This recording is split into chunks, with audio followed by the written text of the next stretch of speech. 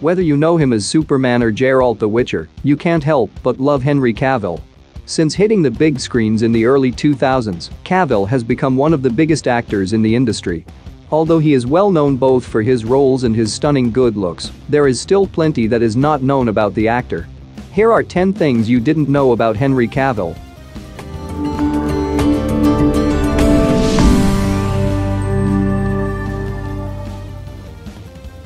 He's fluent in 4 languages. Mastering another accent is already tough enough for the average person, let alone a whole other language.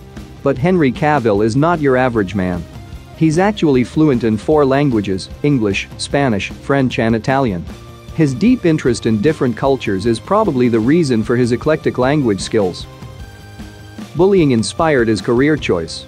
Henry Cavill had a tough childhood just like everyone else, except he turned his hard times into something great.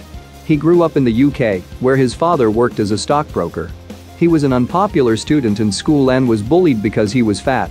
He commented in an interview that other kids had nasty names for him, including Lemon and Fat Cavill. He then decided to play rugby as a way of staying in shape and also started acting to gain his confidence. The 2 hobbies later helped him become the actor he is today. Stephenie Meyer wanted him to play Edward Cullen. After seeing Cavill as Albert Mondego in 2002's The Count of Monte Cristo, author Stephenie Meyer based her description of Edward Cullen in Twilight on him. She would have loved to have Cavill to play the role, but by the time the movies were made, he was too old to play a 17-year-old, so it instead went to Robert Pattinson. Missed roles. Interestingly enough, he also had an interest of playing Cedric Diggory in Harry Potter and the Goblet of Fire, but that role also went to Robert Pattinson. Then in 2005 he came very close for the role of James Bond in Casino Royale and made it to a final screen test before being told he was too young, causing producers to go with Daniel Craig instead. Before landing his Man of Steel role, Cavill was first considered for Superman in 2006's Superman Returns, but the role was given to Brandon Routh. This string of missed roles caused Empire magazine to call Cavill the most unlucky man in Hollywood in 2005. He almost missed out on playing Superman. It is hard to imagine Henry Cavill as anyone other than Superman, which is why this simple mistake is so astonishing. Cavill has an addiction to the online PC game World of Warcraft, which he was playing in team mode when the director for Superman, Man of Steel called him. He explained to Jay Leno that you can't pause the game, so, when director Zack Snyder called to confirm he had gotten the role, he ignored it. Obviously, he called him back and the rest is history. Becoming the Witcher. Cavill has many hobbies, but none beat his love for comic books and video games. When he stopped playing rugby, he embarked on reading comic books, which is probably why he is such a good Superman.